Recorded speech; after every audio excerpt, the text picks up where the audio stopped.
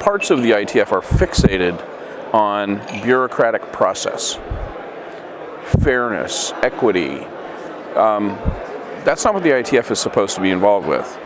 The IETF is supposed to do fundamental engineering, which is, if done properly, oblivious to gender and fairness and equity for individuals. This is not social justice here. This is doing good engineering.